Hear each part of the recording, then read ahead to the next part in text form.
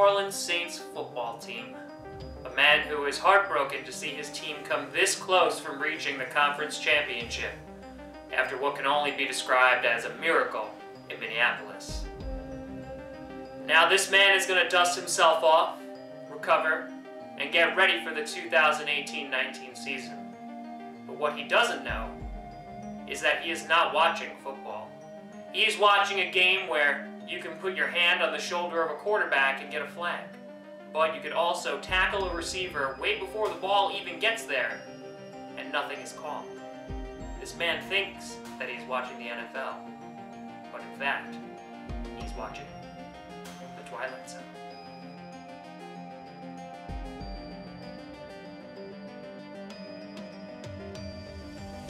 We lost to the Buccaneers.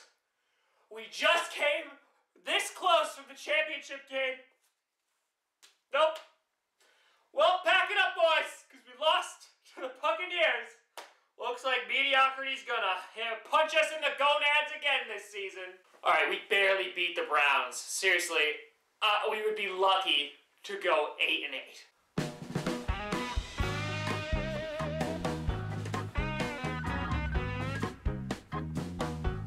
Hey, Vikings, guess what? You ain't beating us again.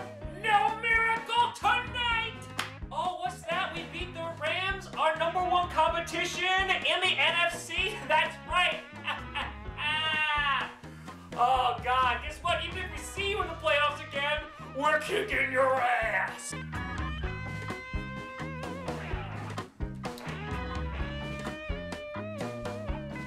Wait, we lost to the Cowboys? Are you kidding me? Oh, never mind. We're fine.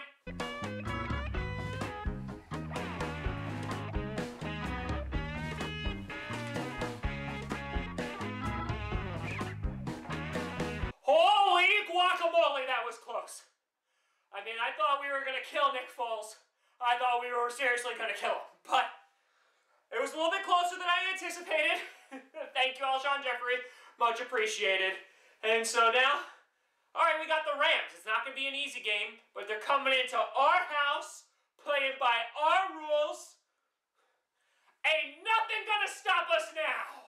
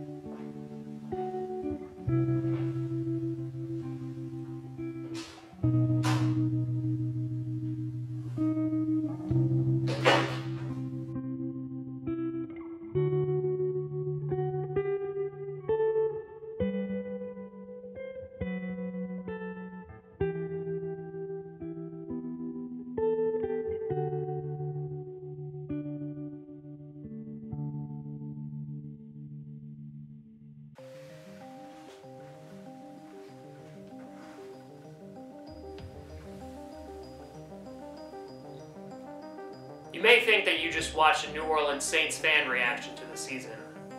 But as a matter of fact, you watch an NFL fan's reaction. Regardless of what fandom you come from, NFL, fix your damn game. Because otherwise, we're all just living